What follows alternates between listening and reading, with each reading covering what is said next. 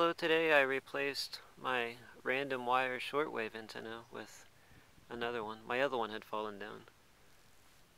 I just used a speaker wire. And, I used electric fence isolators. There's a U-bolt on there because I didn't have any more regular bolts. It's about 15 feet up. It runs down here over to my garden trellis. Another electric fence isolator, and it runs down here.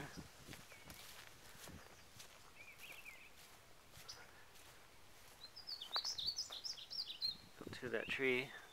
There's another electric fence isolator. I don't know if that's showing up on camera or not. I think I did it the proper way this time.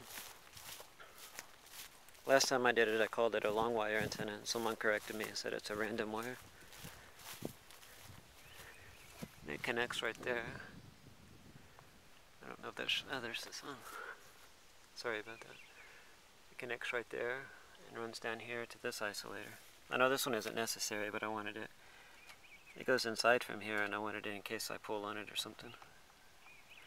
It won't yank the wire up there. I should get pretty good shortwave reception out here. I'm out in the woods, 1.5 miles from the closest electrical wire. And there's no telephone or anything out here. So I'll go inside and see how well it works. Alright, here's with the antenna connected. I have it connected with another radio 59. Just without it connected.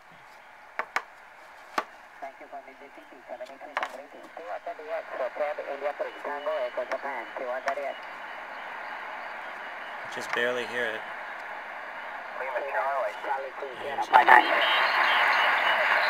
That's with.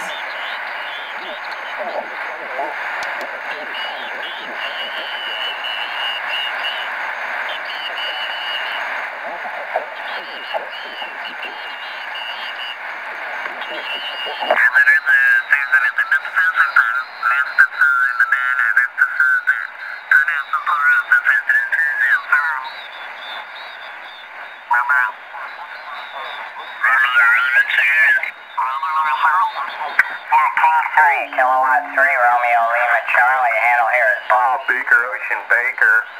And we're in northeastern Pennsylvania. The city is Stroudsburg. You got a whopping signal here on the eastern seaboard. Without. 9 plus 20, Roger.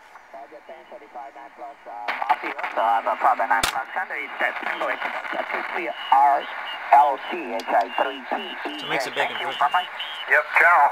I don't know if I mentioned it's a 50-foot random wire antenna I put up, just speaker wire. That's all for now. Thanks for watching.